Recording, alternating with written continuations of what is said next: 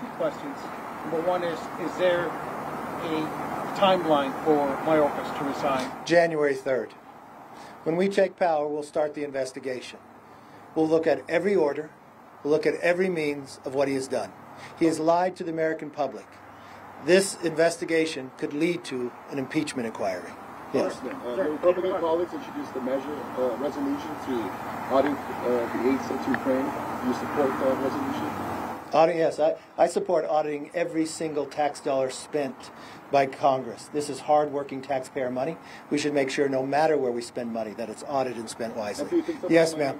And for places like El Paso, it was mentioned about how much money has been spent on this. I mean, is the House going to support getting that money funded? Yes, we will support that. Also, think for a moment if your own governor didn't take action. It'd be much more than $4 million. He's put the National Guard. He's tried to build barriers at the same time. But who fought him? The Biden administration and Secretary of Homeland. When the cartels shot bullets at the National Guard, and Mayorkas still says this border is secure, when every day you can find